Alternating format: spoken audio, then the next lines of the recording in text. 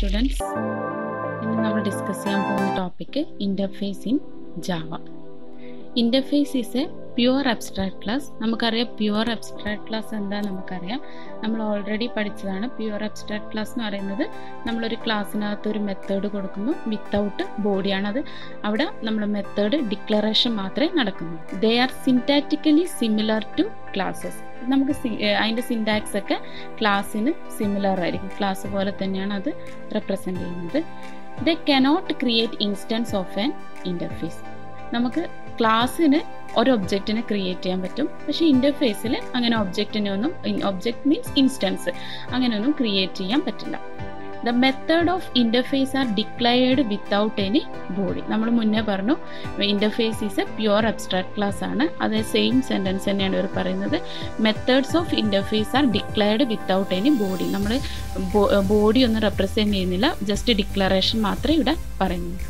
Method in interface will be public. നമ്മൾ പബ്ലിക്കിലാണ് അത് മെത്തേഡ്സിനെ represent ചെയ്യുന്നത്. Then data മെമ്പേഴ്സും പബ്ലിക്കാണ്. ഡാറ്റ മെമ്പേഴ്സ് പബ്ലിക്കും ആയിരിക്കും. Static and final. ഫൈനലൊക്കെ എന്താണെന്ന് നമുക്കറിയാം. ഓൾറെഡി ഫൈനലായിട്ട് സെറ്റ് ചെയ്ത് വെച്ച് കഴിഞ്ഞാൽ പിന്നെ അതിനെ നമുക്ക് ചേഞ്ച് ചെയ്യാൻ പറ്റില്ല. ഇനി അടുത്തത് നമുക്ക് ഇൻ്റർഫേസിൻ്റെ സിൻടാക്സ് ആണ് പറയുന്നത്. എങ്ങനെയാണ് ഇൻ്റർഫേസിനെ റെപ്രസെൻ്റ് ചെയ്യുന്നത്. ഇൻ്റർഫേസ് എന്ന് പറഞ്ഞിട്ട് നമ്മൾ റൈറ്റ് ചെയ്യുക. ദെൻ ഇൻ്റർഫേസിന് എന്താണോ നിങ്ങൾ പേര് കൊടുക്കാൻ പോകുന്നത് ആ ഇൻ്റർഫേസ് നെയിം അവിടെ കൊടുക്കും. ദെൻ ബ്രാക്കറ്റ് ഓപ്പൺ ചെയ്ത് അതിനകത്ത് നിങ്ങളുടെ വേരിയബിൾ ഡിക്ലറേഷൻ അല്ലെങ്കിൽ മെത്തേഡ് ഡിക്ലറേഷൻ രണ്ടും കൊടുക്കാം. വേരിയബിൾ ഡിക്ലറേഷനും കൊടുക്കാം, മെത്തേഡ് ഡിക്ലറേഷനും കൊടുക്കാം. മെത്തേഡ് ഡിക്ലറേഷൻ എപ്പോഴും അതിൻ്റെ pure abstract ഫോമിലായിരിക്കും. That means declaration മാത്രമേ ഉണ്ടാവുള്ളൂ, വിത്തൗട്ട് ബോഡി ആയിട്ടായിരിക്കും റെപ്രസെൻ്റ് ചെയ്യുന്നത്. ദെൻ വേരിയബിൾ ഡിക്ലറേഷൻ എങ്ങനെയാണ് കൊടുക്കുന്നതെന്നാണ് പറയുന്നത്. Variable ഡിക്ലറേഷനിൽ static final type variable name equal to value. നമ്മൾ പറഞ്ഞു ഡാറ്റ മെമ്പേഴ്സിനെ വേരിയബിൾസിനെല്ലാം നമ്മൾ ഡിക്ലെയർ ചെയ്യുന്നത് സ്റ്റാറ്റിക്കും ഫൈനലും ആയിട്ടാണ് റെപ്രസെൻ്റ് ചെയ്യുന്നത്. ഇവിടെ ടൈപ്പ് എന്ന് ഉദ്ദേശിക്കുന്നത് നമ്മളെ ഡാറ്റ ടൈപ്പാണ്. ഇവിടെ ഇൻറ്റോ ഫ്ലോട്ടോ ഏതാണെന്ന് വെച്ചാൽ അത് കൊടുക്കാം. ദെൻ അടുത്തത് നമ്മളെ മെത്തേഡ് ഡിക്ലറേഷൻ ആണ്. മെത്തേഡ് ഡിക്ലറേഷനിൽ നമ്മൾ റിട്ടേൺ ടൈപ്പ് ഇൻറ്റാണോ ഫ്ലോട്ടാണോ ഏതാണോ റിട്ടേൺ ടൈപ്പ്. ദെൻ നമ്മളെ മെത്തേഡ് നെയിം, അതിനകത്ത് പാരാമീറ്റേഴ്സ് എന്തെങ്കിലും ഉണ്ടെങ്കിൽ ആ പാരാമീറ്റേഴ്സ് ആണ് അവിടെ റെപ്രസെൻ്റ് ചെയ്യുന്നത്. വിത്തൗട്ട് ബോഡി ഇവിടെ റെപ്രസെൻ്റ് ചെയ്യുന്നത്. ദെൻ നമുക്കൊരു എക്സാമ്പിൾ പറയാം. Interface area. നമ്മൾ ഇവിടുത്തെ ഇൻ്റർഫേസിൻ്റെ നെയിം ഏരിയ ആണ്. ദെൻ ബ്രാക്കറ്റ് ഓപ്പൺ ചെയ്തു നമ്മളതിൽ ഒരു പൈ എന്ന് പറയുന്ന വാല്യൂ നമുക്ക് ഏരിയ കണ്ടുപിടിക്കാൻ വേണ്ടി നമ്മളിവിടെ പൈ യൂസ് ചെയ്യുന്നുണ്ട്. അപ്പം പൈ എന്ന് പറയുന്നത് ഒരു ഡാറ്റ മെമ്പറാണ്. അത് റെപ്രസെൻ്റ് ചെയ്യുമ്പോൾ നമ്മൾ ഫൈനൽ സ്റ്റാറ്റിക് ഫ്ലോട്ടിലാണുള്ളത്. പൈയുടെ വാല്യൂ 3.14 ആയതുകൊണ്ട് ഫ്ലോട്ട് കൊടുത്തു. ദെൻ ഫൈനൽ സ്റ്റാറ്റിക് ആയിട്ട് അതിനെ റെപ്രസെൻ്റ് ചെയ്യും. ദെൻ അതിൻ്റെ data member float, that mean return type method name. ഇവിടെ മെത്തേഡ് നെയിം കമ്പ്യൂട്ടാണ്. പിന്നെ അതിനകത്ത് അതിൻ്റെ പാരാമീറ്റേഴ്സ് ലിസ്റ്റ് കൊടുത്തിട്ടുണ്ട്. ഫ്ലോട്ട് എക്സും float Y. Then void show അടുത്ത method. Next interface can also be extended. നമ്മളെ ഇൻഹെറിറ്റൻസിൽ യൂസ് ചെയ്യുന്നത് പോലെ തന്നെ ഇവിടെ എക്സ്റ്റെൻഡഡ് യൂസ് ചെയ്യാം. അതായത് ഒരു ഇൻ്റർഫേസ് ക്ലാസ്സിൽ നിന്ന് വേറൊരു ഇൻ്റർഫേസ് ക്ലാസ് എക്സ്റ്റെൻഡ് ചെയ്യുന്നത് പോലെ ഡിറൈവ് ചെയ്ത് വരുന്നത് പോലെ നമുക്കിവിടെ റെപ്രസെൻ്റ് ചെയ്യാം. അത് റെപ്രസെൻ്റ് ചെയ്യാൻ വേണ്ടിയിട്ട് interface name 2 extends name 1. Name 1 എന്ന് പറയുന്നത് നമ്മുടെ പാരൻറ്റ് ക്ലാസ് ആയിരിക്കും. നെയിം 2 എന്ന് പറയുന്നത് ചൈൽഡ് ക്ലാസ് ആയിരിക്കും. അപ്പം നെയിം 1 നിന്ന് നെയിം 2 എക്സ്റ്റെൻഡ് ചെയ്യുന്നത് പോലെ നമുക്കിവിടെ സെയിം ഇൻഹെറിറ്റൻസിൽ യൂസ് ചെയ്യുന്നത് പോലെ തന്നെ നമുക്കിവിടെ എക്സ്റ്റെൻഡഡ് ക്ലാസ് യൂസ് ചെയ്യാം. Body of name 2. Then implementing interfaces.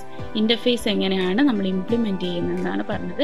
Interface implement ചെയ്യാൻ വേണ്ടി നമ്മൾ യൂസ് ചെയ്യുന്നതാണ് ക്ലാസ്. അതായത് ഇപ്പോൾ നമുക്കൊരു ഇൻ്റർഫേസ് ഉണ്ട്, അതിൻ്റെ പേര് ഇൻ്റർഫേസ് നെയിമാണ്. അത് നമ്മൾ ഇംപ്ലിമെൻറ്റ് ചെയ്യുന്നത് ഒരു ക്ലാസ്സിലാണ് നമ്മൾ ഇംപ്ലിമെൻറ്റ് ചെയ്യുന്നത്. അപ്പോൾ നമ്മളെ ഇൻ്റർഫേസ് ഒരു ക്ലാസ്സിൽ ഇംപ്ലിമെൻറ്റ് ചെയ്യണമെങ്കിൽ നമ്മളത് class name implements interface name.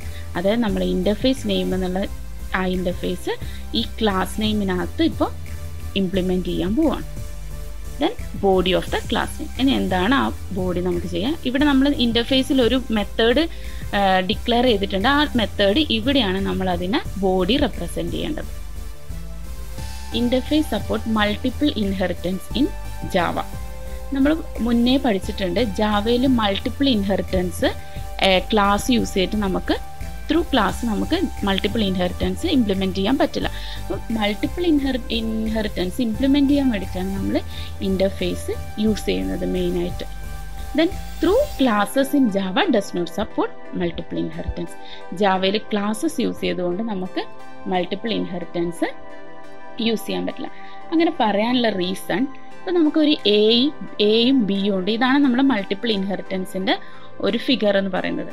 ഇവിടെ എയും ബിയും ഉണ്ട്, ദെൻ സി ഉണ്ട്. എ ബി എന്ന് പറയുന്ന രണ്ട് പാരന്റ് ക്ലാസ്സിൽ നിന്ന് ഡിറൈവ് ചെയ്ത് വരുന്ന ക്ലാസ് ആണ് നമ്മുടെ സി എന്ന് പറയുന്ന ക്ലാസ്.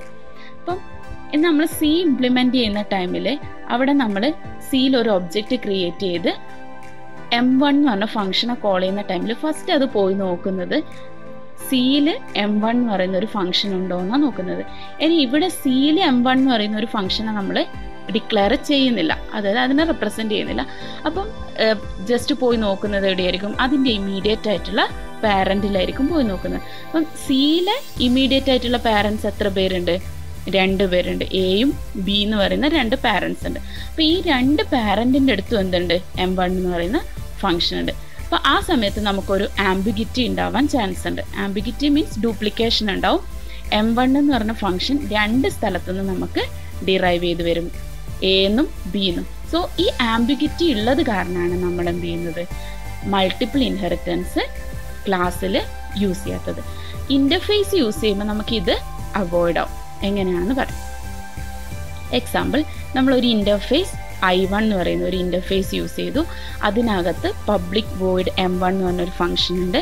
ദെൻ അവിടെ നമ്മളൊരു വേരിയബിൾ റെപ്രസെൻ്റ് ചെയ്തിട്ട് ഇൻറ്റ് I10. അത് ഓട്ടോമാറ്റിക്കലി സ്റ്റാറ്റിക് ഫൈനൽ തന്നെയായിരിക്കും, നമ്മൾ റെപ്രസെൻ്റ് ചെയ്യണമെന്നില്ല, അത് ഓട്ടോമാറ്റിക്കലി അങ്ങനെ ആയിക്കോളും. ദെൻ വേറൊരു ഇൻ്റർഫേസ് യൂസ് ചെയ്തിട്ടുണ്ട്, ഇൻ്റർഫേസ് I2. ഈ I2നകത്തും നമ്മൾ പബ്ലിക് വോയിഡ് M1 എന്ന് പറഞ്ഞൊരു ഫംഗ്ഷൻ യൂസ് ചെയ്തിട്ടുണ്ട്. ദെൻ അവിടെ ഒരു വേരിയബിൾ ഉണ്ട്, അവിടെ ഇൻറ്റ് I = 100 ആണ് പറഞ്ഞിരിക്കുന്നത്. ദെൻ ഇവിടെ നമ്മൾ ശ്രദ്ധിക്കേണ്ടത് ഇൻ്റർഫേസ് I1ലും ഇൻ്റർഫേസ് I2ലും സെയിം ഒരു ഫംഗ്ഷൻ ഉണ്ട്, അതായത് M1 എന്ന് പറയുന്ന ഫംഗ്ഷൻ 2 സ്ഥലത്ത് നമ്മൾ ഡിക്ലെയർ ചെയ്തിട്ടുണ്ട്. ഇനി നമ്മളത് ഇംപ്ലിമെൻറ്റ് ചെയ്യാൻ പോവാണ്. I1 എന്ന് പറയുന്ന ഇൻ്റർഫേസും I2 എന്ന് പറയുന്ന ഇൻ്റർഫേസും ഒരു ക്ലാസ്സിനകത്ത് ഇംപ്ലിമെൻറ്റ് ചെയ്യാൻ പോവാണ്. ഇവിടെ നമ്മൾ ക്ലാസ്സിൻ്റെ നെയിം ഇൻ്റർഫേസ് ടെസ്റ്റ് എന്നാണ് കൊടുത്തിട്ടുള്ളത്. അവിടെ നമ്മൾ ഇംപ്ലിമെൻറ്റ് ചെയ്യാൻ പോകുന്നത് നമ്മൾ I1ഉം I2 എന്ന് പറഞ്ഞ 2 ഇൻ്റർഫേസ് അവിടെ ഇംപ്ലിമെൻറ്റ് ചെയ്യാൻ പോവുകയാണ്. പബ്ലിക് വോയിഡ് M1, ദെൻ M1നെ നമ്മൾ അവിടെ ഡിക്ലെയർ ചെയ്തു. അതിന് ബോഡി അവിടെ റെപ്രസെൻ്റ് ചെയ്യുന്നുണ്ട്. അതിനകത്ത് system.out.println child class, then system.out.println I in I1, I1.I, then system.out.println I in I2, I2.I. Then ഇവിടെ നമ്മൾ M1 എന്ന് പറയുന്ന ഫംഗ്ഷൻ്റെ ബോഡി അവിടെ റെപ്രസെൻ്റ് ചെയ്തിട്ടുണ്ട്. ദെൻ നമ്മൾ മെയിൻ ഫംഗ്ഷൻ അവിടെ റെപ്രസെൻ്റ് ചെയ്യുന്നുണ്ട്. ഈ ക്ലാസ്സിനുള്ളിൽ തന്നെ മെയിൻ ഫംഗ്ഷനകത്ത് നമ്മളൊരു ഒബ്ജക്റ്റ് ക്രിയേറ്റ് ചെയ്യുന്നുണ്ട്. ആ ക്ലാസ് നെയിം വെച്ചിട്ടുള്ളൊരു ഒബ്ജക്റ്റ് ഇവിടെ ക്രിയേറ്റ് ചെയ്യുന്നുണ്ട്. ഒബ്ജക്റ്റിൻ്റെ പേര് OBJ1. ദെൻ ആ OBJ1.M1 അവിടെ നമ്മൾ കോൾ ചെയ്തു. ഇവിടെ നമ്മൾ M1 എന്ന് പറയുന്ന ഫംഗ്ഷനെ കോൾ ചെയ്തിട്ടുണ്ട്. അപ്പോൾ ഈ M1 എന്ന് പറഞ്ഞ ഫംഗ്ഷൻ കോൾ ചെയ്യുന്ന ടൈമിൽ ഇത് ഡയറക്റ്റ് ആ ക്ലാസ്സിൽ പോയിട്ട് M1നെ കോൾ ചെയ്തെടുക്കുകയാണ് ചെയ്യുന്നത്. ഇനി നമ്മൾ അങ്ങനെ അവിടെ കൊടുത്തില്ലെങ്കിലാണ് നമുക്ക് പ്രോബ്ലം ഉണ്ടായത്. മുന്നത്തെ കേസിൽ നമ്മളത് ജസ്റ്റ് പാരൻറ്റിൻ്റെ അടുത്ത് പോകും, പാരൻറ്റ് നോക്കുമ്പോൾ 2 ആൾക്കാരുണ്ട് പാരൻറ്റ്, അപ്പോൾ ആംബിഗിറ്റി ഉണ്ടാവും. പക്ഷേ ഈ കേസിൽ എന്ന് പറയുന്നത് നമ്മൾ അതിൻ്റെ ഡെഫിനിഷൻ കൊടുത്തിരിക്കുന്നത് നമ്മളെ ക്ലാസ്സിലാണ്. അതുകൊണ്ട് നമുക്കിവിടെ ആംബിഗിറ്റി പ്രോബ്ലം അവോയ്ഡ് ആവും. അതുകൊണ്ടാണ് നമ്മൾ ഇൻ്റർഫേസ് യൂസ് ചെയ്തിട്ടാണ് മൾട്ടിപ്പിൾ ഇൻഹെറിറ്റൻസ് റെപ്രസെൻ്റ് ചെയ്യുന്നതെന്ന് പറയുന്നത്. Okay, thank you.